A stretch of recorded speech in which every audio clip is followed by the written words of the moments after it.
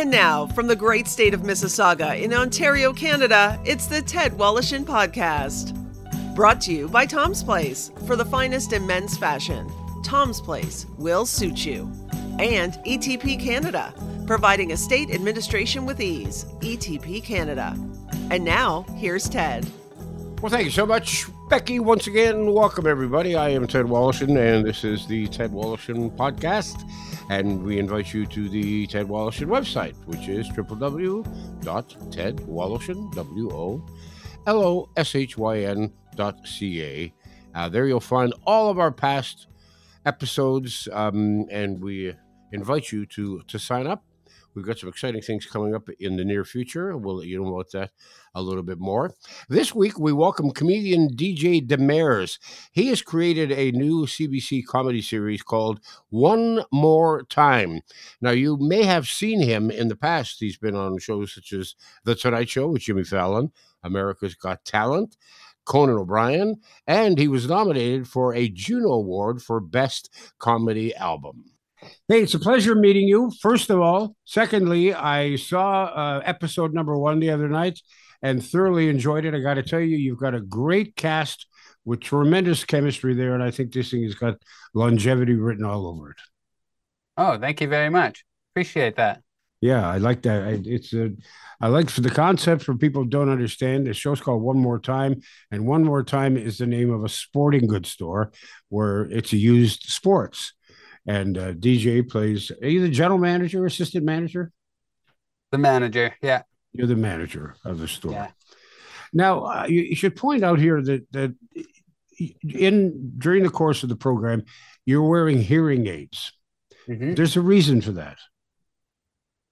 Yeah, I mean, I wear hearing aids in real life, so yeah. Okay. Didn't want to take them off, or I wouldn't be able to hear what the heck's going on. Yeah, okay. But yeah. I noticed that they're very large. And you're not wearing large ones now. Well, they got larger near the end of the episode because I put on my older ones that were significantly larger after the dunk tank fiasco. Yes, yeah. You actually managed to turn that in. It's actually very cleverly done the way it works because without giving it away, it introduces a whole new aspect of your personality without your hearing, without being able to hear, and now you're lip reading, but you're connecting with all these people, and somehow manage to work them over to your store. I'll leave it there because I don't want to blow the rest of the thing there, because it'll ruin the story. But suffice to say, it works well. For people who aren't familiar with you, because you're still a relatively young guy, but you've accomplished an awful lot. You've appeared on the Tonight Show with Jimmy Fallon, America's Got Talent, Conan. Best Comedy nomination for the Juno Awards, Breakout Artist at the Canadian Comedy Awards, Homegrown Comics Competition about Montreal Jazz, Just for Last Festival, I should say, as well as finalist on NBC's Stand Up for Diversity. And as I mentioned, you're a young man. When did you start this career in comedy? How old were you? First of all, thank you for saying I'm a young man. I appreciate that. I started when I was 23, so almost 15 years ago. Okay. Well, 38, 37, 38 is still a young man. Thank you. Yeah. See, when you're rapidly approaching 70, you say these kinds of things because it makes you feel a little younger as well. Because if you were an old man, what am I? Prehistoric? Well, yeah. I mean, it's funny when you're like, you always hear that you're always going to look back, and when you thought you were getting older, you're going to be like, oh, those were actually the glory days. So yeah, I try to remind myself this is it. I'm in it right now. But and how did you get involved in stand-up? Where are you from? I'm from Kitchener originally, Ontario, and I just loved comedy from a young age, and I always wanted to try it. And then once I did, I was just immediately hooked. So I moved to Toronto when I graduated from university at Laurier in Waterloo, and just dove into it head first and started doing it every night when I was 23. Yeah. And were you inspired by any particular comedian or comics? Yeah, Norm Macdonald is my favorite of all time. I love Norm. I love Dave Chappelle. Jerry Seinfeld, I saw his special when I was in grade 7. I'm telling you for the last time. That one was a really early influence for me. Killing 'Em Softly by Chappelle, I saw in my second year of university, and that was a big one for me. I went through a George Carlin phase. Not a phase because I still love him, but when I was in university, I was he was really speaking to me. I was really starting to question the world, and I was like, yeah, this guy gets it. So Yeah. George Carlin was a big one for me too. And then, some of the newer ones, not newer, but like Sarah Silverman, I'm a big fan of. Canadian, I love John Doerr. John Doerr is a great comedian. So yeah, I've had a lot of influences along the way that I've pulled little pieces from. And do you remember your first time on stage, and how did it go? It was amazing. It was at the Yuck Yucks in Kitchener, and just got up there, and I'd been thinking about doing it for like a year, and I was really nervous to do it. I finally worked up the courage to do it, and my family was there, a few friends, and my memory's foggy, but I got a few laughs. I just got enough to hook me, to make me feel like I could do it again. Okay, good. Because Yeah. it's always important to remember two. I used to do stand up, and I'm doing me to sound like I'm lecturing or anything, but it's always important to remember two things about your career when you start off: the first time it really went well, and the first time that you bombed. Because you need to. Eventually, you do bomb, whether it's Oh yeah. a year into it or 2 years into it. Bad crowd, bad room, whatever. But I always need to remember those two things: the worst Yeah. and the best. Yeah. And you hope that there's more bests than worsts. But obviously, Yeah. for you, it's been a lot of really good ones. How did you go about being the stand-up comedian to the star of a sitcom? Um, that's a good question. I asked myself that how was I so lucky this happened? I wrote a sitcom a few years ago. I wrote the pilot for One More Time, and I just wanted to been write it. I've wanted to write a pilot for a very long time, and the pandemic, obviously live stand up was put on hold for a while. So I said, time to do it. If I'm not going to do it now, then I'm never going to do it. So I deleted all the social media off my phone, tried to eliminate all the distractions and just put my head down and worked on it for a couple months. And, wrote the pilot, wrote a whole series Bible explaining all the characters and the world we're going to live in. And CBC liked it. I was very fortunate that CBC liked the world I had created, and we were off to the races. We brought in Jessie Gabe to showrun, and she's just been incredible. So this pretty good thing I wrote became even better once we brought Jessie aboard, and then obviously a full writing team to write the whole series. But the original concept was conceived about 3 years ago. And how did you come up with the concept of a used sporting goods store? Had you worked in one before? Yeah, I worked at Play It Again Sports in Kitchener when I was in high school. So, I was feeling pretty nostalgic, and I was, missing Canada. I was living in LA, and there's a lot of darkness kind of going on. There was a pandemic, and there was protests happening, and the world just had a little bit of a dark kind of tinge to it in my mind. And I was just trying to grasp at something that made me feel positive. And it's easy to look back on your past and have those kind of rose-colored glasses on and remember, oh, those were the good old days. So I just tried to capture that feeling, and I love workplace comedy, so I just thought that would be a nice, unique environment to set a show up in. The first episode, which is the one that I've seen, was it the first episode shot? Was it shot as the pilot? Because sometimes the first episode is actually the third one that was shot, or the other way around. Yeah, no, that was the actual pilot that I wrote. That what you watched was what I wrote 3 years ago, and then with a lot of changes along the way once we got the writers' room together. Well, I thought it was extremely well done for this reason, because your entire cast and crew are there, so you get an idea of each of their different individual personalities and the chemistry that they have between them, and the little jealousies that they have between them, and their importance in the show. And it gives you an opportunity to introduce everybody at the same time and it's a team effort. You're working toward a goal on one particular day of a certain amount of sales.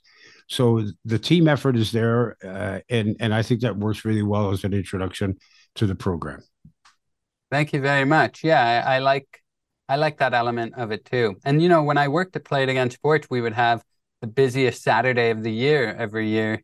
If we hit $10,000 in sales, they would take us out for food and drinks at the restaurant right next door. So I just changed it from 10 grand to 20 grand just to take inflation into account. And it's pretty much based on what we actually had at my store when I was in high school. So pretty true to life. And the characters, are they based on people that you know? Sort of? A little bit. Yeah, yeah. Pieces pulled from different people, something completely concocted out of thin air. Some things are like elements of my personality that I just ascribe to different characters. So kind of a hodgepodge. Now, because it's based and the location is a store, is it going to be hard to write, or was it hard to write episodes that take you outside the store, or are you always going to be in the store? It wasn't hard. It just cost a lot more money every time you leave the set. Yeah.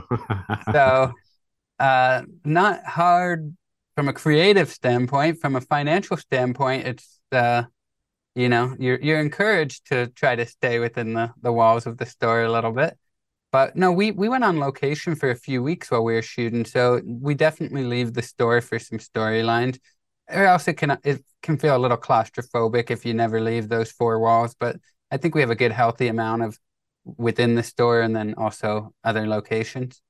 Because I was thinking about that after I was watching your program, I tuned in and I was watching an old episode of Cheers, and I thought to myself, my gosh, you know, like the vast majority of that program over the years was shot in the bar. Every once in a while, they would go outside. They'd go to somebody's apartment, or there might be a scene in a park, or driving in a car somewhere. But the vast majority of it was done inside the walls of that bar. I know, but that's part of the charm, right? You want to go where everyone knows your name, and you know you're going to be in that bar. But I also, now that I know this other side of the industry, if I watch Cheers, I'm like, damn, that must have been cheap to make. Yeah. Yeah. Considering there actually was a bar that existed that they could use. They didn't have to build one, right? Yeah. Yeah. Yeah. Ted Woloshyn returns in a moment.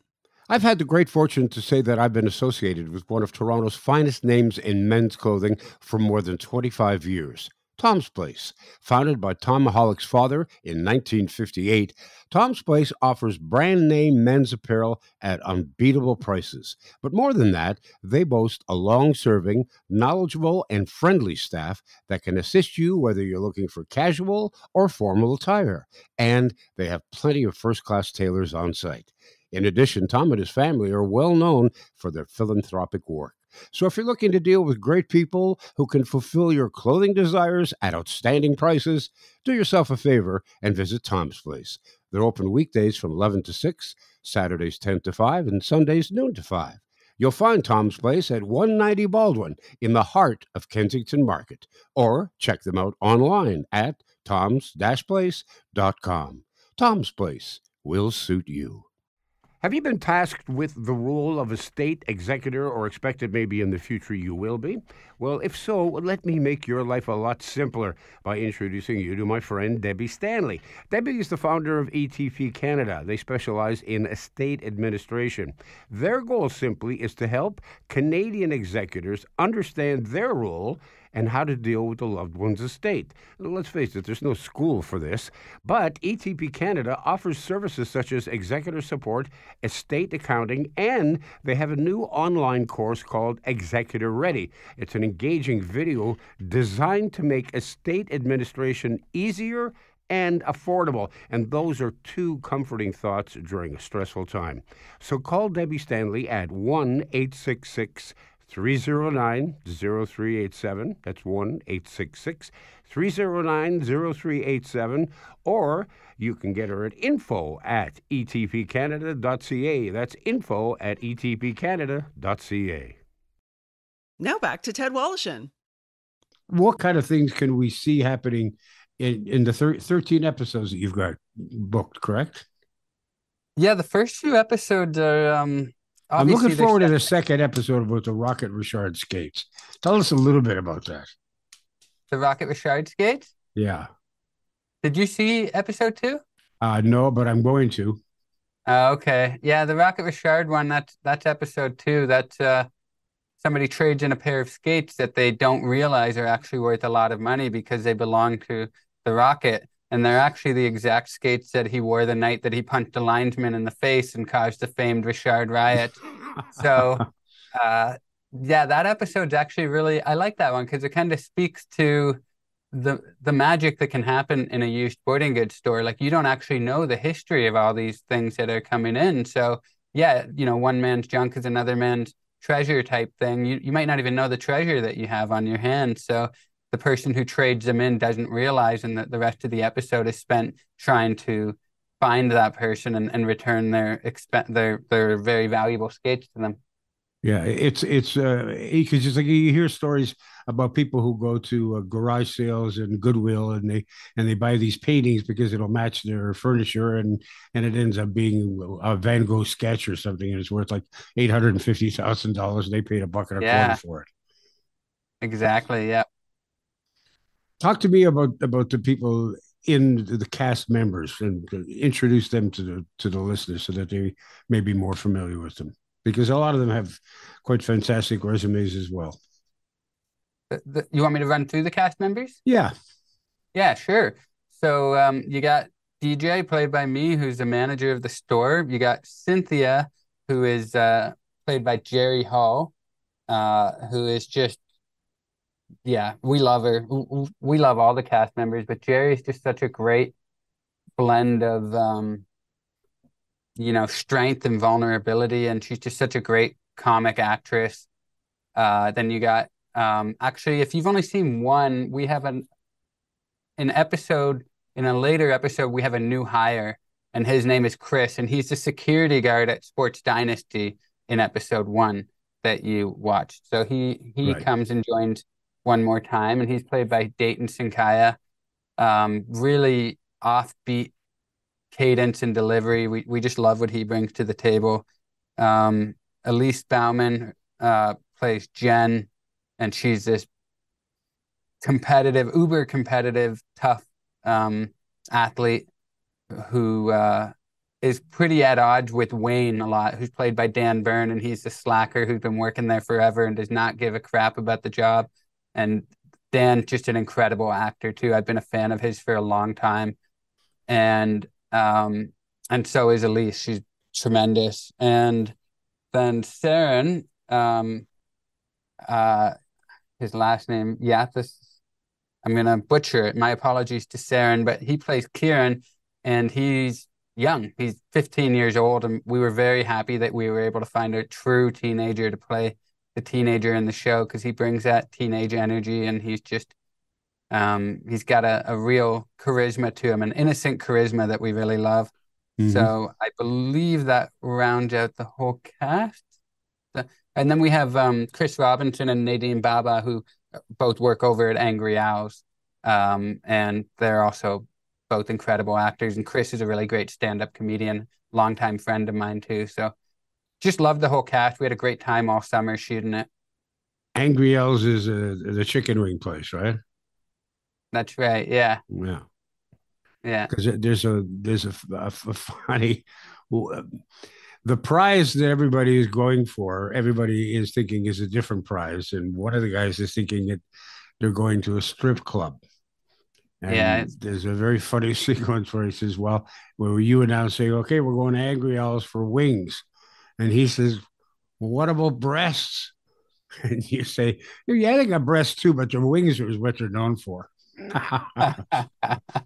Because they're very, very funny. I don't want to give away all the stuff, but I mean, it's just to let people know. There's some very, very sharp writing, and again, it's a really interesting mix of characters, and it's the kind of characters that you would find in a typical retail establishment. Yeah, exactly. Everybody's a bunch of weirdos walking around on this planet, so Yeah. And I use weirdos in an affectionate way. Like even seemingly normal people, everybody's got their little quirks. So you definitely would see this interesting blend of people in the walls of this retail setting. Everybody's got a story, and everybody's got a quirk, Hmm. right? Exactly. And that How the do you, fun thing is when you present people who seemingly don't have any of that, and then dropping little breadcrumbs and letting people know about what their quirks are. That's an interesting thing to do too. Some people yeah, hit you in the face right away with their quirkiness, and some people you gotta pull the thread a little bit to see what it is. yeah, and those are the fascinating ones because you see them develop. They're not obvious from the beginning, but you see them develop, and you start thinking to yourself, "That was kind of weird. Why do you do that?" And Yeah, without letting the cat out of the bag, you just let the cat sort of peek through the bag. And now, next episode, we're going to see a little bit more of the cat and more of the cat, and you never know. And I guess that's one of the great challenges when you're working with cast members, because you can see them as the show grows, you can see them growing as well, and then maybe they show you a part of their abilities that you didn't know existed when you first started writing the show. So now you start writing to their strengths. Did that's that such a happen at great all? point.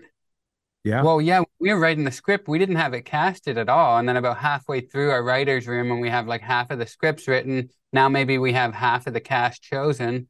So now for about half of your cast, you're actually able to visualize who's going to be saying these lines. And the other half, you still don't have the actors yet. So I'm very curious if we got to a season two, and now that we really know who these actors are and who they are portraying the specific characters, how that will influence what we write for them. It's it gives so much more depth to it where you're actually able to visualize who's actually going to be saying these lines. I was speaking earlier with Mark Critch about season three of Son of Critch, and in the season, young Mark would be getting grade 9, which is just the end of junior high, Hmm. and the idea is that he'll go through that entire year, and by the end of the season, he will graduate from grade 9. So they know where the how the show is going to end. Do you have an Mm. idea at the beginning where you were going to take this thing, or was it just a matter of finding storylines to continue, or just individual storylines? Yeah, DJ is actually going to go back and complete grade 9. That's what happened in our season. He's going back to high school. Oh No, I'm yeah, just kidding. yeah. He's got a bit of an arc. It's like funny. It's like I was talking to another person earlier about what his arc is. It's like not necessarily like it's not as clean as that, right? It's not like he goes to grade 9 and then graduates grade 9, but we see him grow. We see him fall in love. We see him get his heart broken. We see him form new enemies. We see enemies turn into friends. We see he goes through a lot. The show actually, episode one is probably like the most grounded episode. And then everybody in the show kind of goes to some pretty weird and crazy places over the course of those 13 episodes. So a lot of fun stuff happened. Little mini arcs. Yeah. In the process of writing the show, once it had been cast and once you'd gone through the first, second, third, did you find yourself taking detours and saying, well, we were thinking maybe he'd do this, but let's go here instead? Like, how often would you change path? While we were filming, Yeah. we would change. Yeah, sometimes it would change for production reasons, and sometimes it would change for creative reasons. Like it didn't happen. Little changes happened every day, little rewrites, all these sorts of things. But in terms of big character changes, there wasn't a whole lot that we did. We might do certain things like if we realized a certain actor um liked doing things a certain way, then like if they liked speaking slower when they were mad, let's say, just to make something up, then we would write less for them when they were mad, knowing that it was going to take them a lot longer to get those words out. That's just a hypothetical thing, but once you learn the mannerisms of everybody, then you can actually tweak the dialogue to match what their actual cadence is and their rhythm and all these sorts of things. So yeah, we definitely customized it as we got to know everybody as we went along, but no like major sweeping changes or anything.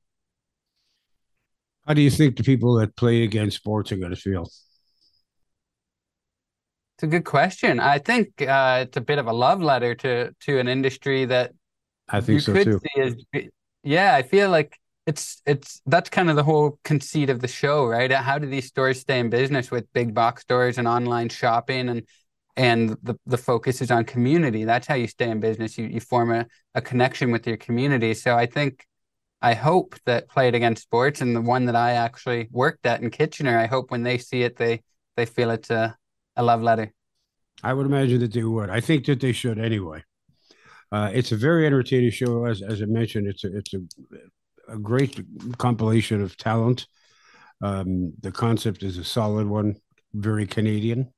A lot of skates and hockey sticks and helmets in there. Yeah, very much so. Make the average Canadian feel comfortable right off the top. Yeah. Yeah, one Rocket more. Richard. Yeah, and Rocket Richard, I look forward to seeing that episode. I recommend this for all. It's for the entire family. It premieres, one more time does, Tuesday, January the 9th at 9 p.m. on CBC and CBC Gem. And you got Son of Critch as your lead-in. Not bad. Not bad at all. Couldn't Not ask bad. for a better lead-in. DJ, listen, I want to thank you very much for the time. I wish you all the best. And hopefully we can chat again toward the end of the year. Absolutely. Thank you very much. Appreciate it. Take care of yourself. See ya. That'll do it for another episode of the Ted Woloshyn podcast. Thanks so much for tuning in. Drop by our website, www.tedwoloshyn, WOLOSHYN.ca. And you can check out all of our past episodes. Look forward to your comments and your questions as well. And while you're online, don't forget to fill out your organ and tissue donation card. You could change or even save a life. Have a great week. The Ted Woloshyn podcast has been brought to you by Tom's Place. For the finest in men's clothing at unbeatable prices, it's Tom's Place at 190 Baldwin in the heart of Kensington Market. Tom's Place will suit you. And ETP Canada, providing estate administration with ease. The Ted Woloshyn podcast is produced by me, Becky Coles. Technical production by Paul Gatt. Music by Bike Thieves. For more information on this podcast and our sponsors, and to talk to Ted, go to www.tedwoloshyn.ca.